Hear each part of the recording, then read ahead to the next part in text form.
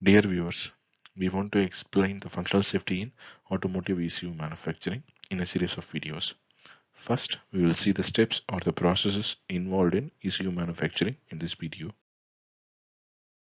Manufacturing has two main stations. First station is PCB assembly, also called as PCBA, and the next station is final assembly. Each manufacturer calls this stage differently.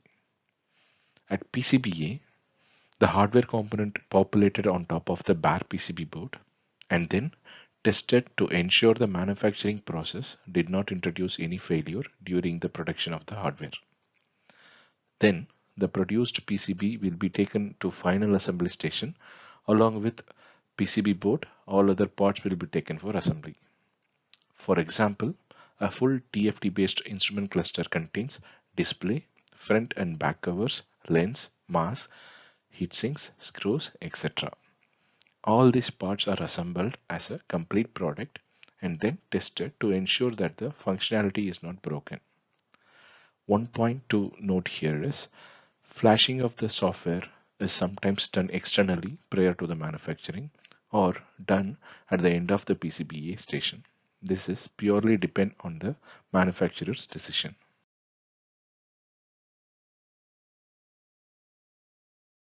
Before going to PCBA, let us understand that there are two major mounting types of hardware chips available which decides the manufacturing process in the PCBA. One is surface mount technology SMT or surface mount devices SMD. In this type, IC pin will be soldered on the surface of the PCB like shown in the picture. Other type is through hole mounting. In this type, IC pin inserted into the board and then soldered.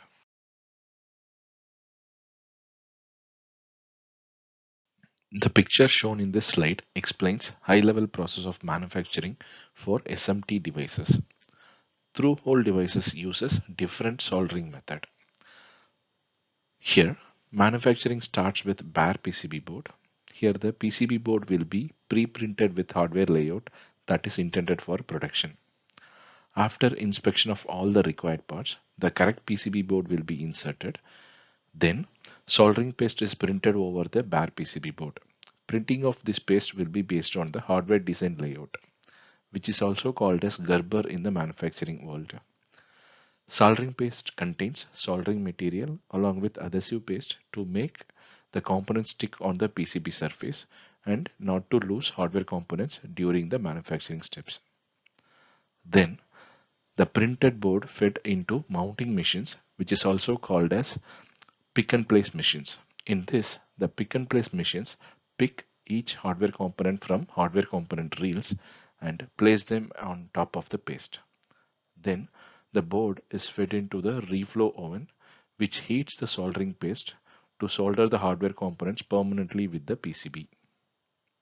Next step is AOI, automated optical inspection, which is a testing part of the board to verify the manufacturing process did not introduce any faults in the hardware functionality.